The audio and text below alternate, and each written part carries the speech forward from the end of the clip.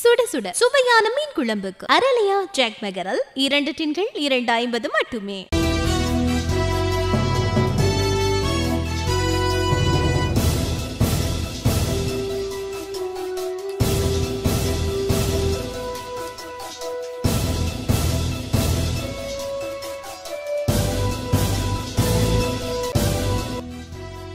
பதவியில் இருந்து விலகுகிறாரா சபாநாயகர்?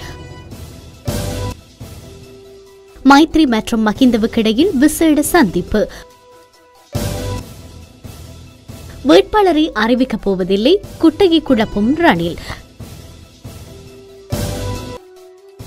தென்னிலங்கை நாடாளுமன்ற உறுப்பினரின் பாதுகாப்பு கடமையில் ஹிஸ்புல்லாவின் பாதுகாவலர்கள். ஐக்கிய தேசிய கட்சிக்குள் பிடுங்குபாடு மேலும் வலுக்கிறது, தனி வழியில் பயணிக்கும் சஜித் அணி. சஜித்துக்கு மைத்ரி தரப்பில் இருந்து வழங்கப்பட்ட கடைசி செய்தி. ஜனாதிபதி தேர்தலில் மக்கள் கேட்கும் தலைவரை நிறுத்துவது கட்டாயம். பகிரங்க மன்னிப்பு கோரினார் நாமல் ராஜபக்ஷ. எதிர்காலத்தில் தவறு நடக்காதெனவும் தெரிவிப்பு.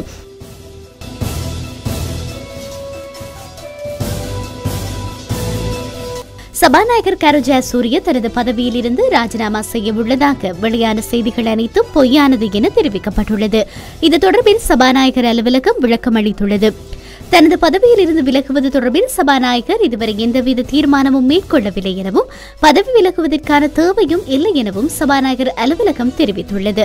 தன்னை அசௌகரியத்துக்கு உள்ளாக்கும் நோக்கில் சிலர் இவ்வாறு வதந்திகளை பரப்புவதாகவும் அவ்வாறான வதந்திகளை நம்பி ஏமாற வேண்டாம் எனவும் கருஜாசூரியவும் வேண்டுகோள் விடுத்திருப்பது குறிப்பிடத்தக்கது.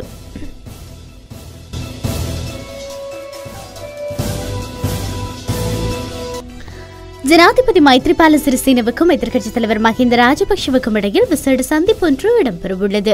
அடுத்த வாரம் குறித்த சந்திப்பு இடம்பெறலாம் என அறிய கிடைத்துள்ளது. எதிர்வரும் ஜனாதிபதி தேர்தல் மற்றும் 2 கட்சிகளும் இணைந்து செயற்படுதல் போன்றவை தொடர்பில் குறித்த சந்திப்பில் ஆராயப்பட உள்ளதாக தெரிய வருகின்றது. ஸ்ரீலங்கா சுதந்திர கட்சியும் ஸ்ரீலங்கா பொதுஜன பெரமுனவும் இணைந்து அமைக்கப்பட உள்ள கூட்டணி தொடர்பாக நாளை கலந்துரையாடல்கள் இடம்பெறவுள்ளன. அந்த கலந்துரையாடலின் பின்னரே மஹிந்த மைத்ரிக்கு இடையிலான சந்திப்பு இடம்பெறவுள்ளதாக கூறப்படுகிறது.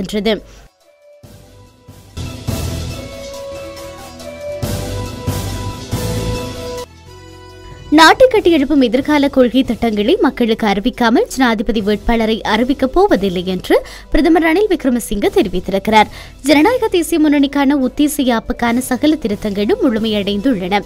ஐக்கிய தேசிய கட்சி உட்பட கூட்டணியில் இணையவுள்ள சகல கட்சிகளினதும் அடையாளத்தை பாதுகாத்து புதிய கூட்டணி அமைக்கப்படும். புதிய கூட்டணியின் கொள்கை திட்டம் மற்றும் ஜனாதிபதி வேட்பாளர் ஆகிய இரண்டும் கைவசம் உள்ளது என்றும் ரணில் குறிப்பிட்டிருக்கிறார். அங்கும்புற அலவலத்துவல வீதி மற்றும் அங்கும்பெற பேருந்து திரைப்படம் ஆகியவற்றின் திறப்பு விழா பிரதமர் ரணில் விக்ரமசிங்க தலைமையில் நேற்று முன்தினம் நடைபெற்றிருந்தது. இந்த நிகழ்வில் பங்கேற்று உரையாற்றுகையிலேயே அவர் மேற்கண்டவாறு கூறியிருக்கிறார்.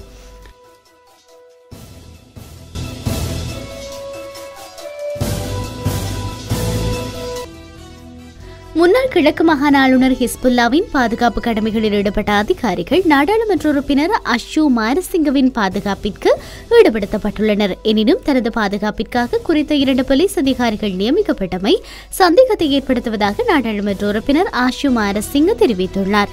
இதுகுறித்து பதில் போலீஸ் அதிபரிடம் முறைப்பாடு ஒன்றையும் செய்திருக்கிறார். குறித்த 2 போலீஸ் அதிகாரிகளும் முஸ்லிம் மதத்தவர்கள் என அவர் குறிப்பிட்டிருக்கிறார். அவர்களில் ஒருவர் காத்தான்குடி பிரதேசத்தை சேர்ந்தவர் எனவும் மற்றைய அதிகாரி மாவனெல்ல பிரதேசத்தை சேர்ந்தவர் எனவும் ஆஷு மாரசிங்கம் முறைப்பாட்டிலே குறிப்பிட்டிருக்கிறார். அத்துடன் ஆஷு மாரசிங்கம் மட்டக்களப்பு ஷரியா பல்கலைக்கழகத்தை அரசாங்கம் தனது கட்டுப்பாட்டின் கீழ் கொண்டு வர வேண்டும் என பரிந்துரை செய்தவர்களின் ஒருவர் என்பதும் குறிப்பிடத்தக்கது.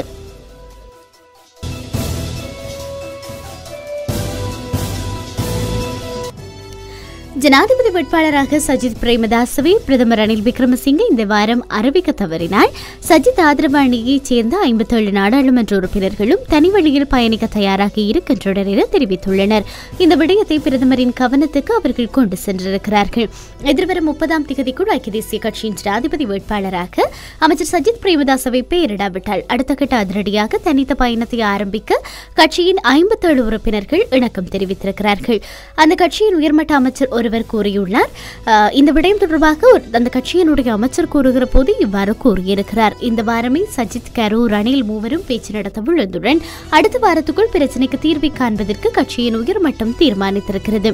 ஐக்கிய தேசிய கட்சிக்குள் ஜனாதிபதி வேட்பாளர் யார் என்பது குறித்து தொடர்ந்தும் இழுபறி நிலைமை உருவாகியுள்ளது. ஒரு மாத காலமாக பல சுற்று பேச்சுக்கள் இடம்பெற்று வருகின்ற போதிலும் கூட இந்த பிரச்சினைகள் பொது இணக்கப்பாட்டு எட்டப்படுவதில் தொடர்ந்தும் இழுபறி நிலைமையே காணப்படுகிறது. இந்த நிலையில் கடந்த வெள்ளிக்கிழமை அமைச்சர் சஜித் பிரேமதாச அணியினர் மாத்தறையில் மக்கள் கூட்டத்தை நடத்தி தமது பலத்தை மீண்டும் நிரூபித்திருக்கும் நிலையில் அன்றைய தினமே பிரதமர் ரணில் விக்ரமசிங்க அலரி மாளிகையில் ராப்போசன விருந்துக்கு ஏற்பாடு செய்திருக்கிறார்.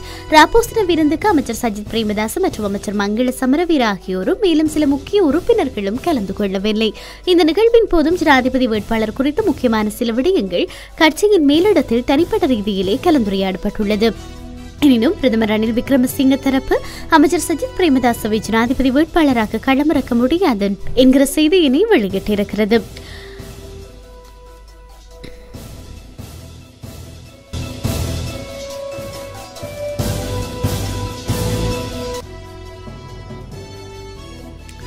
மக்கள் கேட்கும் தலைவரை கொடுக்க வேண்டியது கட்டாயம் எனவும் கட்சித் தலைவர்கள் உள்ளிட்டோர்களுடன் கலந்து பேசி வேட்பாளர் தொடர்பில் தீர்மானித்துள்ளதாகவும் அமைச்சர் கபீர் ஹாசிம் தெரிவித்துள்ளார். கேகாலையில் இடம்பெற்ற நிகழ்வொன்றின் பின்னர் ஊடகங்களுக்கு கருத்து தெரிவித்த போதே அவர் இதனை கூறியிருக்கிறார்.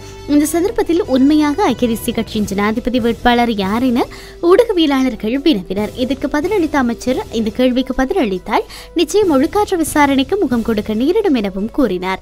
எனினும் வேட்பாளர் குறித்து கட்சி இதுவரை எந்த உத்தியோகபூர்வ முடிவையும் எடுக்கவில்லை எனவும் கூறியிருக்கிறார். அமைச்சர் சஜித் பிரேமதாசவை மக்கள் அதிகமாக விரும்புவதாகவும் இது தொடர்பில் குழு கூட்டத்தில் கலந்துரையாடப்பட்டதாகவும் கூறினார். அனைத்து சுபநீரத்தில் இடம்பெறும் எனவும் அந்த சுபநீரம் நாளை அல்லது நாளை மறுநாள் மலரும் எனவும் அவர் கூறியிருக்கிறார். பதுளை மற்றும் மாத்தறையில் இடம்பெற்ற கூட்டங்களில் கட்சித் தலைவர் கட்சியின் தவிசாளர் என்ற வகையில் ஏன் கலந்து கொள்ளவில்லை என ஊடகவியலாளர்கள் வினவியிருக்கிறார்கள். அதற்கு பதிலளிக்கிற போது அவர் இதை சொல்லியிருக்கிறார்.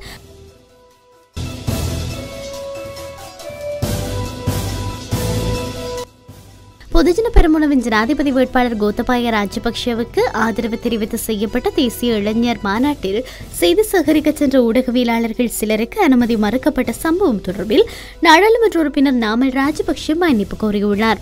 இது தொடர்பில் தனது ட்விட்டர் பக்கத்தில் பதிவொன்றை இட்டிருக்கிற அவர் ஒருங்கிணைப்பு குழுவின் சார்பில் மன்னிப்பு கோருவதாகவும் எதிர்காலத்தில் இவ்வாறான தவறுகள் நிவர்த்தி செய்யப்படும் என்றும் கூறியிருக்கிறார். கோத்தபாய ராஜபக்சவுக்கு ஆதரவு தெரிவிக்கும் வகையில் கடந்த சனிக்கிழமை தாமரை தடாக மண்டபத்திலே ஏற்பாடு செய்யப்பட்டிருந்த இந்த இளைஞர் மாநாட்டில் பலர் கலந்து கொண்டிருந்தனர். கோத்தபாய ராஜபக்சவிடம் இளைஞர்கள் சார்பில் கேள்விகள் கேட்டு பதில்களும் வழங்கப்பட்டன. இந்த நிகழ்வில் செய்தி சேகரிக்க தாம் அனுமதிக்கப்படவில்லை என ஊடகவியலாளர்கள் சிலர் சமூக ஊடகங்களிலே குறிப்பிட்டிருந்தார்கள்.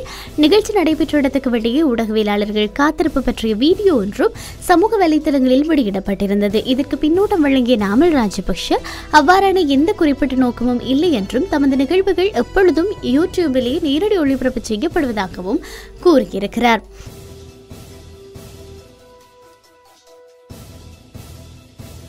பதவியில் இருந்து விலகுகிறாரா சபாநாயகர்? மைத்ரி மற்றும் மஹிந்தவுக்கு இடையில் விசேட சந்திப்பு. வேட்பாளரை அறிவிக்கப் போவதில்லை, குட்டகை குழப்பும் ரணில். தென்னிலங்கை நாடாளுமன்ற உறுப்பினரின் பாதுகாப்பு கடமையில் ஹிஸ்புல்லாவின் பாதுகாவலர்கள். ஐக்கிய தேசிய கட்சிக்குள் பிடுங்குபாடு மேலும் வலுக்கிறது, தனி வழியில் பயணிக்கும் சஜித் அணி. சஜித்துக்கு மைத்ரி தரப்பில் இருந்து வழங்கப்பட்ட கடைசி செய்தி. ஜனாதிபதி தேர்தலில் மக்கள் கேட்கும் தலைவரை நிறுத்துவது கட்டாயம். பகிரங்க மன்னிப்பு கோரினார் நாமல் ராஜபக்ஷ. எதிர்காலத்தில் தவறு நடக்காதெனவும் தெரிவிப்பு. சுட சுட சுவையான மீன் குழம்புக்கு அரலியா ஜாக் மெகரல் 2 டின்கள் 250 மட்டுமே.